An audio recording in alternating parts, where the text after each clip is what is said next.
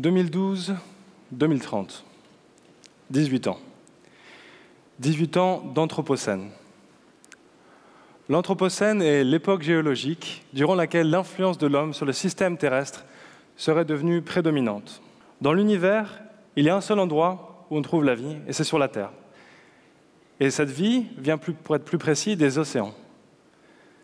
Nous autres êtres humains exprimons notre intelligence, notre force et notre liberté à détruire les océans.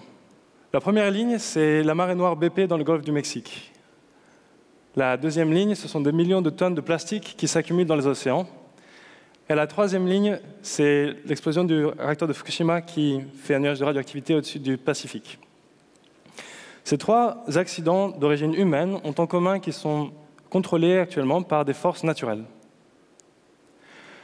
Ces trois événements que je vous présente, qui sont d'ampleur globale, ont pour moi une connotation ou un goût vraiment personnel. En 2010, lors de l'explosion de la marée noire dans le golfe du Mexique, je déménage à New Orleans et j'ai travaillé pour nettoyer la marée noire dans le golfe du Mexique.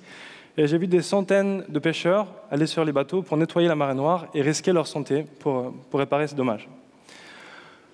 Comme je vous ai dit, comme on m'a annoncé, donc je suis moitié japonais et la moitié de ma famille habite à Niigata, donc à peu près à 100 km de Fukushima. Et l'hiver dernier, j'ai emprunté un vélo et des compteurs GGR pour rouler de Tokyo jusqu'à Sendai en traversant Fukushima pour faire des mesures et voir d'où on pourrait lancer les bateaux que je vais présenter ensuite. Les mesures qui sont données par le gouvernement japonais ont été maintes fois contestées par les habitants qui ont souvent fait des mesures jusqu'au double des mesures officielles. Il est absolument impératif que l'on retourne à Fukushima pour faire des mesures indépendantes venant de la mer. De janvier à avril prochain, j'embarquerai sur un navire en partant de San Diego. Nous traverserons le Pacifique, la mer du Japon, l'océan Indien, la mer Arabique, l'Atlantique Sud, l'Atlantique Nord pour venir en Méditerranée et faire des relevés de plastique. Je voudrais vous présenter aujourd'hui 3 projets que notre groupe Open H2O développe et en espérant participer à la remédiation de ces problèmes importants. Le premier projet dont je vais vous parler est Protei.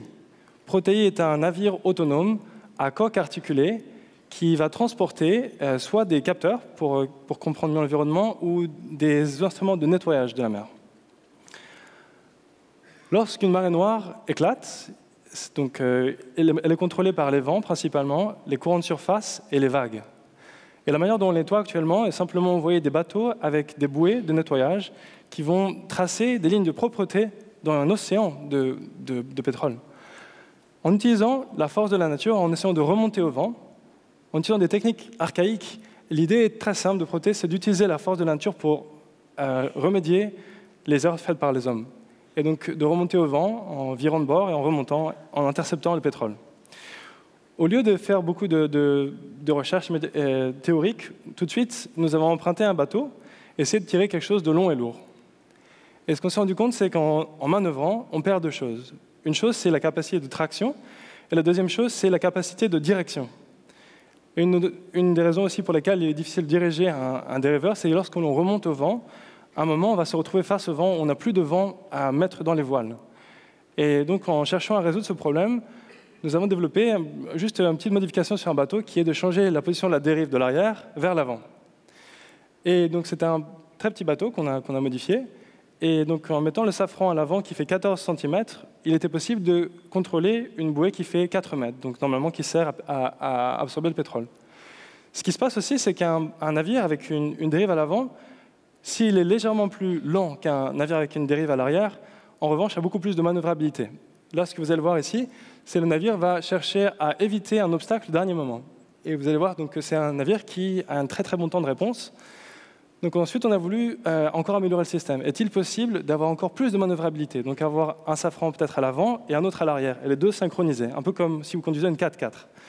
Donc à petite vitesse, ça fonctionne un petit peu. C'était pas encore parfait. Donc c'est comment on pourrait améliorer le système? Au lieu d'avoir une safran à l'avant et un autre à l'arrière, est-il possible de faire un bateau qui est entièrement articulé, dont la coque entière changerait de position, qui serait donc que tout le bateau devienne un organe de direction? Et donc on a fabriqué ce petit bateau contrôlé, et les capacités de manœuvre de ce bateau sont vraiment nouvelles, et on a presque une sensation de surfer, ou si vous voulez, dans les virages, comme si vous étiez en vélo, de descendre et utiliser la force centrifuge pour pour ancrer le virage.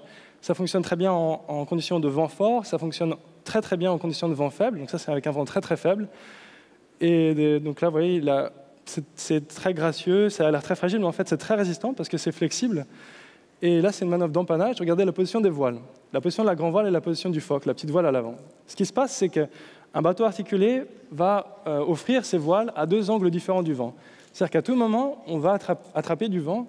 Donc, c'est-à-dire qu'on va être capable d'avoir de la puissance de traction et de tirer quelque chose dont l'eau est lourd. C'était ça l'objectif. Ensuite, nous nous sommes posé la question, serait-il possible d'utiliser cette même technologie, mais de le faire à plus grande échelle? Donc, on a fabriqué un bateau qui est beaucoup plus grand, 3 mètres, avec une grande surface de voile, et qui est ultra léger, donc qui a une empreinte dans l'eau qui est très légère, un peu comme un ballon dirigeable, un zeppelin. Ensuite, le défi était de l'automatiser. Donc, on a fabriqué cette version automatisée du même robot. Donc ça, c'est à Rotterdam, dans le port. Et donc, notre manière de travailler est très itérative. Comme je vous disais au début, on ne va pas passer des années au laboratoire, on va tout de suite fabriquer quelque chose, le mettre dans l'eau. Là, en l'occurrence, on a mis le robot tout nu, c'est-à-dire sans batterie, etc. Mais on essaie déjà de monter quelques capteurs basiques à bord, par exemple une caméra, quelques accéléromètres. Et par exemple, on ne connaissait pas la masse dont on aurait besoin de mettre en ballast. Donc on a simplement tiré la voile et voir combien de poids on devrait ajouter pour équilibrer le bateau. Ensuite, pour améliorer les performances, nous avons mis une peau autour du bateau pour accélérer et donc rendre le bateau plus pénétrant, on va dire, dans l'eau. Donc là, c'est juste un test simplement de laisser le bateau partir et de voir combien il est capable de tirer sur une corde. Donc les choses que l'on peut améliorer, donc je vous ai apporté une petite démo, c'est juste une coque vide, il n'y a pas de moteur, rien du tout dedans. C'est qu'on peut améliorer donc, les capacités de contrôler la trajectoire et la stabilité. Comme on se couche, en fait, si on rentre dans le vent, on va se coucher dans le virage et donc être plus stable. L'autre chose qui est largement améliorée aussi, c'est la manœuvrabilité. Donc on va pouvoir faire un tournant beaucoup plus sec, en fait, réduire le radius de tournée.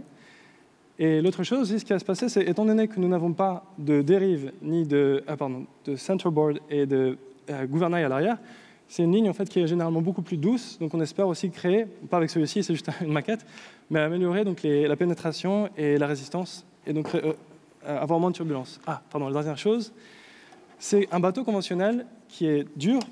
Lorsque vous allez aller dans les vagues, il va heurter les vagues. Et beaucoup de l'énergie qui vous aiderait à aller de l'avant va être perdue, alors qu'avec ce bateau, en fait, on va suivre beaucoup plus le mouvement des vagues. Donc beaucoup d'énergie va être économisée, entre guillemets. Ce que nous sommes en train de faire, c'est une évolution accélérée des sciences de la navigation. Et donc nous sommes en train de fabriquer des prototypes de 1 mètre donc pour transporter des instruments scientifiques. Et donc, bien sûr, à terme, nous aimerions revenir à encore des plus grands prototypes pour transporter de plus gros instruments ou du matériel de nettoyage pour la marée noire ou d'autres applications. Nous avons travaillé au début avec des simples télécommandes. Maintenant, nous travaillons avec des microcontrôleurs, donc comme des petits ordinateurs simplifiés à bord. Et nous sommes en train d'aller vers une génération d'utiliser les téléphones portables, donc d'utiliser la capacité de processing d'un téléphone portable. Et donc, en mettant une antenne iridium, nous pourrions contrôler ce bateau à très bas coût, n'importe où dans le monde. Et à terme, ce que nous voulons faire, c'est que le bateau se contrôle partout dans le monde à travers une interface de jeux vidéo, donc que des joueurs en réseau puissent contrôler des flottilles complètes de ces bateaux qui vont être extrêmement bon marché. Les applications de Protei vont donc de l'étude au nettoyage des marées noires, à l'étude des déchets plastiques ou de la radioactivité, ou à l'évaluation des stocks halieutiques, c'est-à-dire de compter le nombre de poissons. 80% ou plus des grands poissons ont disparu de nos océans. Il est temps de comprendre ce qui se passe. Aussi des tâches beaucoup moins d'urgence, mais simplement de monitoring, c'est-à-dire des tâches de routine, on va dire, de sonographie générale, ou des choses aussi plus prospectives, on va dire, comme des tâches d'astronomie, donc de poser des capteurs en mer. Le deuxième projet dont je voudrais vous parler est la station internationale océanique. Donc juste avant, vous avez eu un autre projet qui vous a été présenté, de Sea Orbiter. Donc c'est une approche très très différente de Sea Orbiter. On a beaucoup de respect et d'admiration pour ce qu'ils font, mais une approche très très différente. Nous avons d'excellents outils pour explorer l'océan aujourd'hui. Nous avons des plateformes qui sont extrêmement stables, mais nous avons aussi des bateaux qui sont très mobiles. Mais on a aussi beaucoup d'autres instruments, par exemple, où il n'y a pas des personnes dessus, comme des sous-marins, etc., qui sont très bien, mais on n'a rien qui soit mobile et stable en même temps. Dans l'océan, il y a deux formes, généralement, qui vont être stables, la sphère et la colonne lestée. Mais la colonne, pour nous, ce n'est pas vraiment le choix, parce que c'est beaucoup de matériel pour peu de volume interne, et donc on cherche à faire quelque chose de vraiment low cost. L'idée, c'est donc d'avoir un volume d'eau qui soit en dessous, qui assure une stabilité, et un grand volume d'air qui assure un auto-retournement. Ça, c'est un bateau donc, normal, conventionnel, qui n'est pas auto-retournant, comme vous voyez. Et donc ça, c'est par contre un radeau de survie donc, qui est fait pour encaisser, on va dire, la mer, pour être vraiment stable. Et il s'appelle Gibbons-Bury Life Raft. Il est soumis ici à un test de retournement. On envoie des vents à 240 km/h, donc c'est assez rare.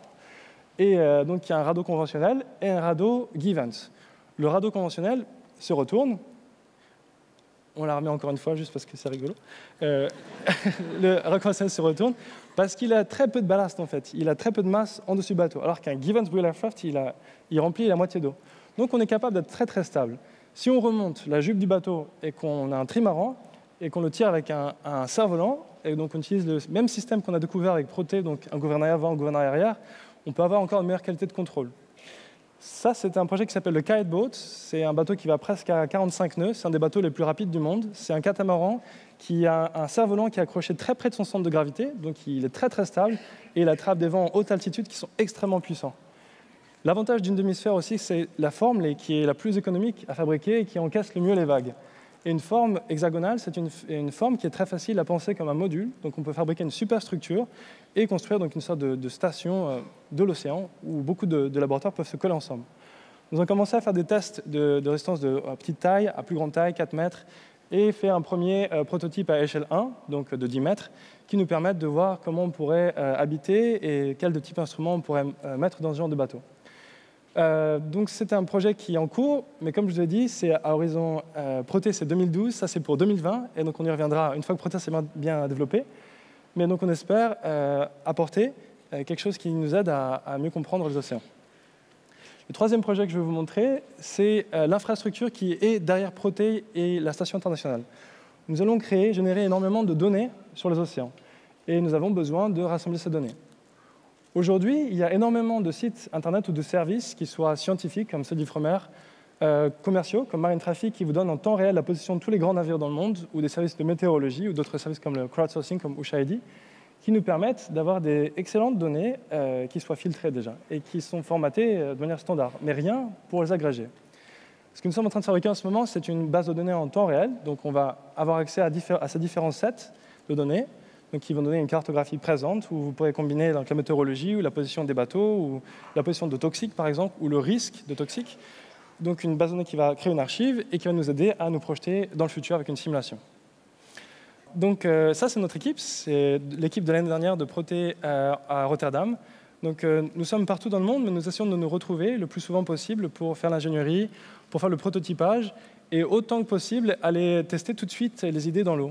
Parce que c'est quand même là où on est censé mettre notre technologie. Donc on essaie de se mettre près de l'eau et fabriquer des choses et le tester très très vite et rater très vite si nécessaire. C'est notre équipe internationale donc, où il y a beaucoup de différentes activités, donc que ce soit des académiques, que ce soit des industriels, que ce soit des individuels ou des associatifs. Tout le monde peut travailler ensemble et parce que chacun est libre de développer, créer, mais aussi de fabriquer, donc de commercialiser la technologie. Et la raison pour laquelle ça est possible, c'est parce que nous utilisons la même licence. Licence Open Hardware. Alors, qu'est-ce que c'est une licence Open Hardware? C'est un contrat, c'est de la propriété intellectuelle, et ça permet à chacun d'utiliser, de modifier et de distribuer la technologie gratuitement. Et en échange, les personnes qui utilisent cette technologie doivent créditer le nom de la technologie et partager les améliorations qu'elles font avec la communauté, d'où vient la technologie. Et pour partager ce progrès technologique, il est nécessaire donc, que ce projet soit bien documenté pour qu'il soit réplicable. Nous avons besoin de passer de ces modèles fermés à un modèle ouvert en utilisant une technologie open source. Nous avons besoin de changer d'idée que les sciences sont un milieu de compétition pour que ce soit un milieu de collaboration et remplacer nos habitudes de destruction par une culture de contribution positive aux océans. Le futur de la vie sur Terre dépend en grande partie des océans, qu'il s'agisse de l'énergie, de la nourriture, des transports, de la sécurité ou des informations. Nous avons besoin de développer des bonnes technologies open hardware qui soient très performantes et abordables pour mieux explorer et protéger les océans. 2012-2030, 18 ans d'anthropocène. Une autre anthropocène est nécessaire. Merci.